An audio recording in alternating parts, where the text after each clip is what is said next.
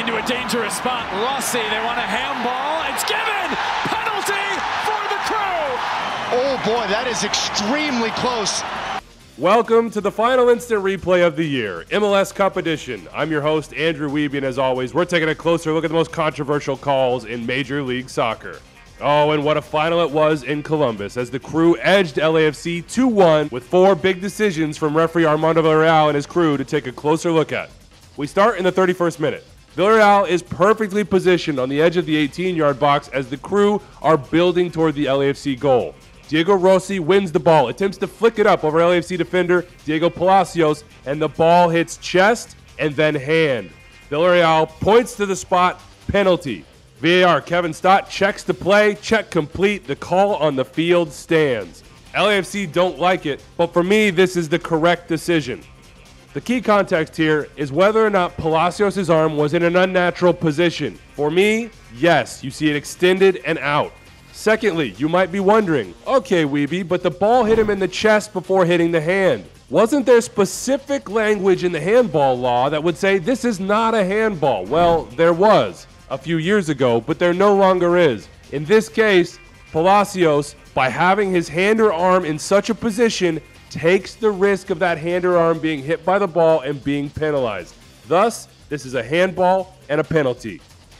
To the 49th minute we go. Cucho Hernandez again, this time on the sideline. Carlos Vela defending and putting in what looks like a pretty ugly tackle. Cucho launches himself in the air, does a few barrel rolls, and clearly he's thinking, hey, Villarreal, that might be serious foul play. The referee allows play to continue and comes back and gives a yellow card to Carlos Vela. I agree with that decision. Initially, I thought it was the tucked leg of Vela that causes the contact. That would be a clear yellow card for me, but in fact, it is the straight leg of Vela that barely catches the upper ankle of Hernandez. For me, it's the degree of contact that makes this a yellow card. I agree with Villarreal. Caution for me is the correct decision. All right, let's take a look at a couple fouls by Timothy Tillman.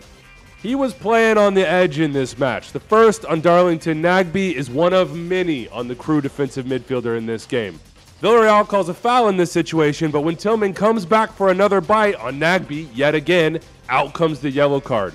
This is for persistent infringement, not by Tillman individually, but by LAFC targeting Darlington Nagbe. You can see Villarreal point all over the field. These fouls on Nagbe are what adds up to this yellow on Timothy Tillman. Then, in the 59th minute, the big decision from Villarreal. Tillman goes in on Diego Rossi, Rossi goes down acrobatically, and the entire Crew team gathers around the referee, all wondering, is this a second yellow and a red card? Villarreal does not pull the caution. Just a foul, he says, and I agree with that decision. Pay no attention to the way Rossi reacts. Look for the contact from Tillman on this play. On the original tackle, I see both players getting a piece of the ball. It might look bad based on the reaction of the Crew player, but the only real contact I see is the body of Tillman as he falls down, hitting the back calf of Rossi. For me, that does not rise to the level of a caution. Good job, in my opinion, by Villarreal for keeping his cool and helping both teams cool down as well. One more play from this match. It's 2-1 Crew in second half stoppage time. Christian Ramirez is steaming toward the LAFC penalty area with Jesus Murillo in hot pursuit. Ramirez goes down, the ball squirts through, Kevin Molino gets to the ball, takes a touch, but he goes down as well under pressure from Sergi Palencia. Armando Villarreal takes a look at all of this and waves his finger. No sir, no foul, play on. So let's take a look at all of this. For me, that is a foul on Christian Ramirez just outside the 18-yard box. You see the contact from Murillo. For me, that is a foul. But the important context is it's not inside the 18-yard box. Therefore, it's not eligible for review. Now, as for the contact between Molino and Palencia, up top, that's a 50-50 challenge, folks. It's shoulder to shoulder. On that contact alone, never a foul for me. But I'm watching very closely both players' right legs. Watch how Palencia, as he enters into the challenge, lunges his foot out. That, for me, is not a regular running gait. He cuts across Molino and initiates, in my opinion, contact with Molino's right leg. The debate is, what part of the contact brings Molino down?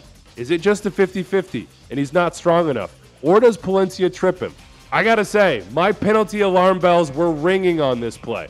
And I would not have argued if it was called. But it all comes down to one thing. in the opinion of the referee. I understand how looking at this play, Villarreal could say, no, not enough for me. And I don't think Kevin Stott can review this play because it's just too subjective. In the end, for me, given the contact between the legs that I think the defender initiates, I would have called a penalty.